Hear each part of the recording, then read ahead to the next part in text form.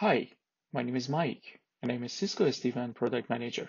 Today, I'm going to talk about a new service for Cisco SD-WAN that simplifies cloud controller provisioning for customers. DNA Cloud subscriptions entitle customers to request Cisco-hosted SD-WAN controllers on public clouds. Currently, the customer places an order for the cloud subscriptions, then Cisco CloudOps provisions the controllers, and then the customer defines the IP whitelist via email.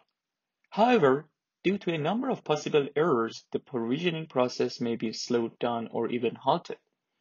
And once provisioned, complying with operational procedures may be limited due to lack of hosted infrastructure monitoring. To address these use cases, Cisco is introducing a SaaS-based service called Cisco SD-WAN Self-Service Portal, or SSP.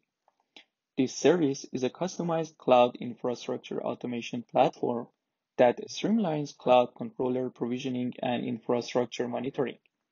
Customers can provision SD-WAN controllers after ordering cloud subscriptions with no dependency on the Cisco CloudOps team. SSP's user-friendly workflow allows users to configure IP whitelists and other settings. Also, users can gain visibility into critical statistics like instance CPU utilization.